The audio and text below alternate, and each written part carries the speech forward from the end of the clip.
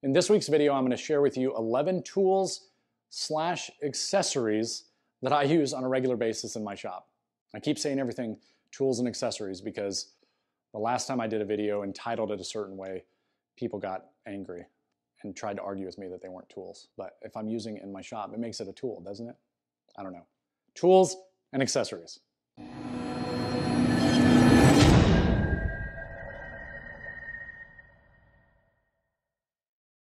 Hey everybody, welcome back. Jason with Ben's Woodworking. I get a lot of questions, especially during this time of year, I think probably because the holidays are coming, about specific tools that people see me use in my videos or over on Instagram. And the purpose of today's video is to highlight some of those things, answer some of those questions, and show you 11 new things that I haven't shown in other tool videos. And as I always do, I will leave affiliate links down below in the description if you want to find out more information on any of these tools, or if you should choose to purchase them for yourself. Now, I'm not going to waste any more of your time. Let's go ahead and get into the first item. The first tool that I'm going to talk about today is the Craig Foreman pocket hole machine. And I've actually done a very detailed video on this. If you guys want to find out more information about it, I'll go ahead and link it now. But as you can see here, the drill bit itself comes up from the bottom and is operated on this lever. And it makes very, very quick work of pocket holes. And if you're somebody that does a lot of cabinet work or pocket hole work, I would highly recommend this tool to you for sure.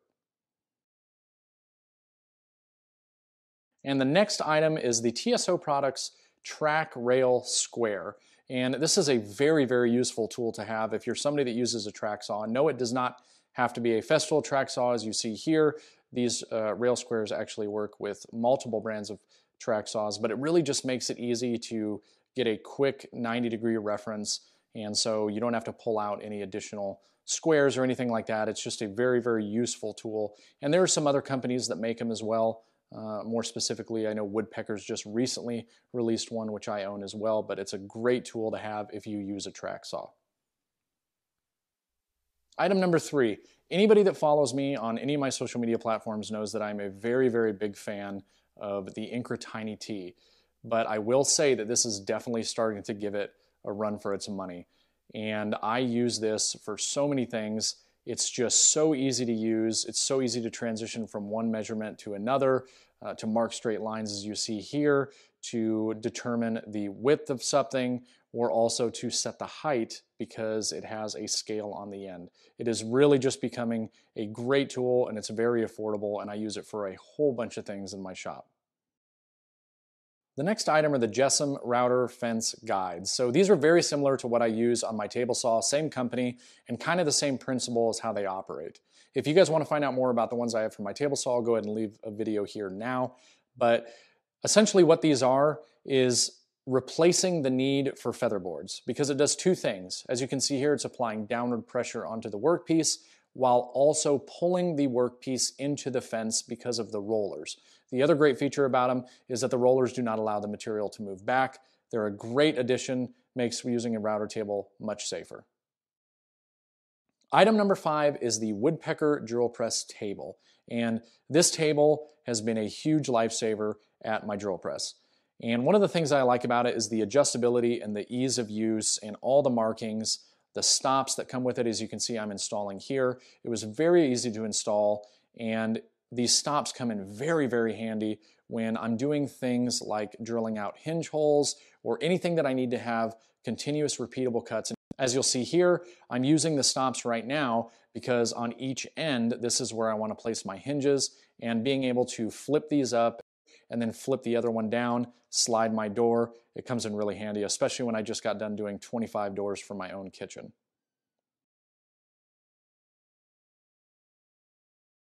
So item number 6 is this tongue and groove bit set, and it's something that I decided to invest in when I began doing a lot more cabinet related material and needed to produce more doors.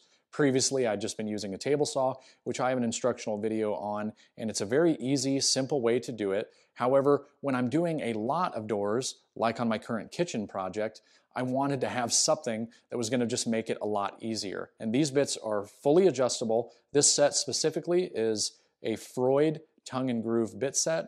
It has made my life a lot easier when doing multiple doors. And since we're on router bits, I do want to recommend one more. This is item number 7, and it is a spiral flush trim bit. And the difference that you are going to get with a spiral bit as opposed to a straight knifed bit is absolutely incredible. Here you can see me using these templates for the nesting chair that I currently built, which if you want to check out that video, I'll go ahead and leave a link in the corner now. But as you can see, it is effortlessly cutting the wood. It is actually throwing the chips away from the workpiece itself, which is very, very handy. You can get down cut, up cut. Also, what you can see is just how clean and smooth the quality is of that cut. So I can take this bit, route out my template, have zero issues, get perfect results, and it has really, really been a very nice addition to my router bits. Item number 8 is the Rockler Concealed Hinge Jig. Now, they make these in multiple different layouts to match the layouts needed for different Euro-style hinges that require hinge plates that will be installed inside of the cabinet.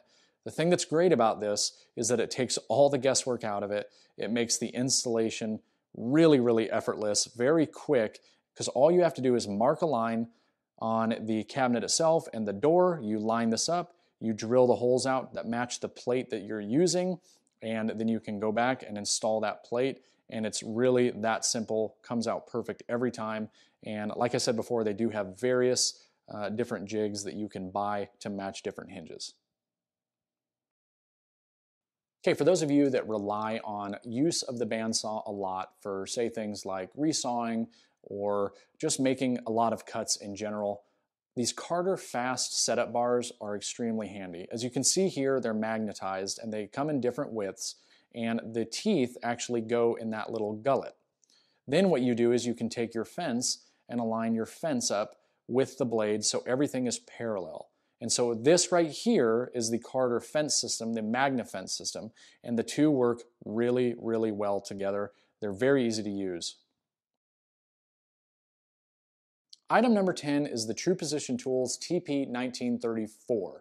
And the one that you see me using here is actually the 1934. They do have another model, the 1935, which is essentially just this with more pieces, which will also give you more capabilities. If you want to find out more about this product, I'll leave a link to a video that I did up in the corner. Now, what this is a jig that allows you to quickly and accurately do repeatable hole locations for either drawer fronts or doors. And again, I just did a kitchen renovation project for my own home where I replaced over 20 doors and drawer fronts, and the use of this jig made the process of installing all of my door and drawer hardware effortless. It is a great tool if you are somebody that does a lot of installs of this kind of hardware. And the last item that I want to share with you guys today is this Rangate knot filler kit. Now, the reason I wanted to share this is because anytime I post about it on any social media platform, it brings up the most questions and the most conversation. I'm not going to go into detail on exactly how I'm using it because you can see that here, but think of it like this. It's essentially a hot glue gun. However, the product is not hot glue. They sell multiple different things. I'll leave a link down below where you can go to the website, research it more. I'm showing it to you because I find it to be a very useful product in a lot of different cases. It's also very, very fun to trim the product off of the material when you're done. And I'll leave a link to a video that I did featuring this up in the corner. Okay, everybody, so that is my list of 11 tools that I use in the shop that I get a lot of questions about. I wanted to make sure that these tools were different from the previous tool videos that I've done, so it's not so redundant. If you guys have any comments or concerns, I would love to hear it down in the comments section below. If you have any questions about these specific tools, something you think I didn't cover or you would like to know more about, please feel free to leave a comment down in the comments section or shoot me a DM either here by email, or you can head over to Instagram and follow me there at Bent's Woodworking. Feel free to send me a DM and I'd be happy to answer any questions that you might have.